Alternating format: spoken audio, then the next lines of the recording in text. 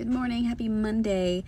So let's get into your deep dive of the day options. So oh my gosh, I have hiccups.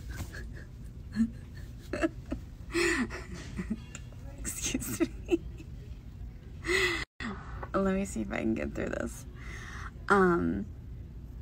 Okay, number one.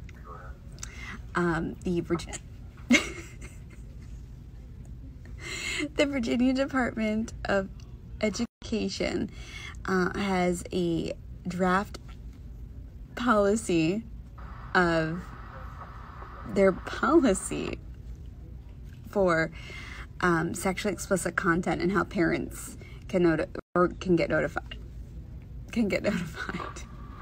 And then the other is the National Prevention Suicide Hotline has an emergency number. I can give you all the information. So now I got a question for you. How do you get rid of hiccups? Does anybody here have any? You just have to scare. Scare? Yeah. Okay, you say scare.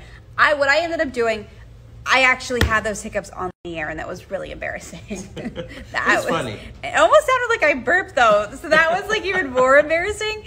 But it happened, and I hate when that happens. So what do you do? Hey, producer Andrew, what do you do? Can you hear me? What do you do to get rid of hiccups? What do you do to get rid of hiccups? There's got to be a tried and true way.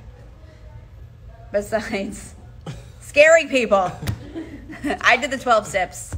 I heard take water. But Take water. I've seen that. Isn't that from like a dirty movie? I saw it in some kind of movie. All right. Oh, what do you do? Let me know. Sip water slowly. I sipped it very fast, and I think it worked. Carrie, you just said you were told to eat a spoonful of sugar? That's what I Like Mary heard. Poppins? I guess so. Spoonful of sugar makes medicine go down. Does it Hiccups work? go down.